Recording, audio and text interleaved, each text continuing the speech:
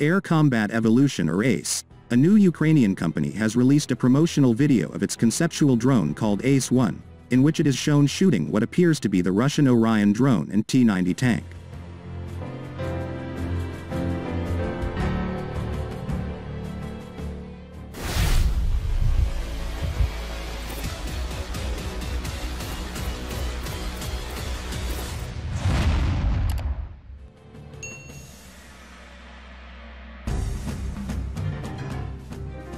ACE-1 is claimed to deliver a combination of high-speed and low visibility, along with artificial intelligence, swarming solution and the capability to deliver a mix of missiles and guided bombs from its two internal weapon bays.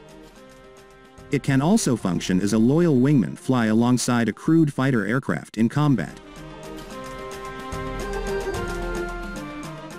A mock-up of the drone was released at the Arms and Security 2021 exhibition, which began today in Kiev, Ukraine. The ACE team is headed by Alexander Loss, former Director General of Antonov, and Volodymyr Yusov, former head of the State Space Agency of Ukraine. Partners in the project are Ukrainian firms Motor Sich, FedJSC, Hydrobest, Yuzhmash and French engine manufacturer, Safran.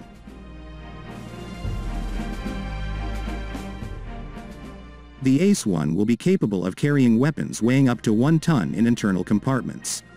It will be powered by two engines, the AI-322F turbojet made by Motor Sich and Ivchenko Progress.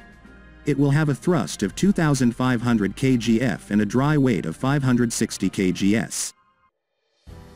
The drone will have a length 8 meters, width of 11 meters and a maximum takeoff weight 7.5 tons. It will develop a maximum speed of Mach 0.95. According to the calculations of Ukrainian designers, the Strike UAV will have a combat radius of 1,500 kilometers and a service ceiling of 13.5 kilometers.